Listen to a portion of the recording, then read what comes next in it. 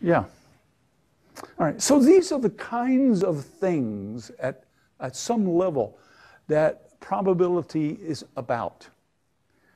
We're going to be extracting from these some mathematical models that will actually be much more precise, and we'll start with the notion of what is a finite probability space.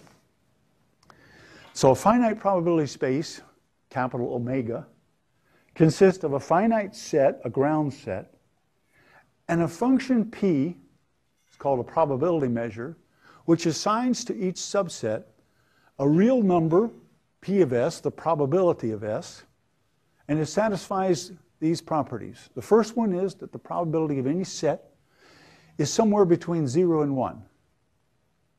Now, it's not an integer in general. It's not even a rational number in general.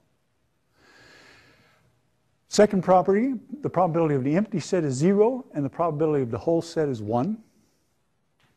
And then the important third property is that if you have two disjoint subsets, S and T, the probability of the union is the sum of the probability of S plus probability of T. No restrictions on P other than these. And I put a caution on this. I'm using the symbol capital X for the ground set of the probability space, but later X is going to be used in a different way. So this is an overloading of symbols.